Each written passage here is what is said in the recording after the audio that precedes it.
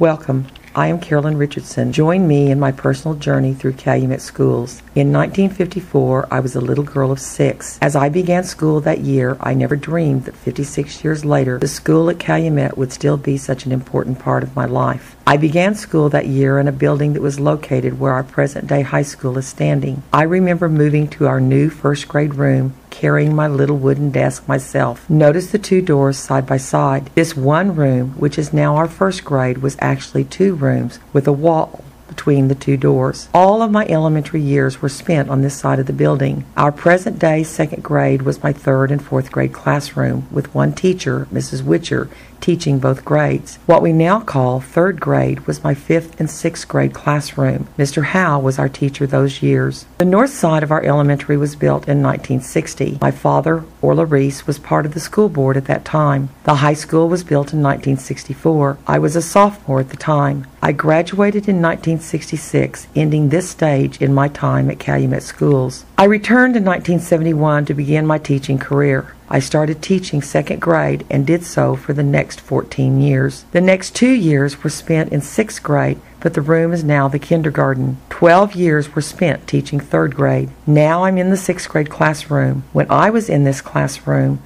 it is where I studied freshman English. Different areas have been added to the school through the years. A wrestling building was built and later changed to a library. The West Gymnasium was built in 1982. And the bus barn was added a couple of years ago. During my career, I have taught nieces, a nephew, a daughter, and 2 grandchildren. I have taught many children of former students. I have taught under many different principals and superintendents. My first years, we had no computers in the rooms.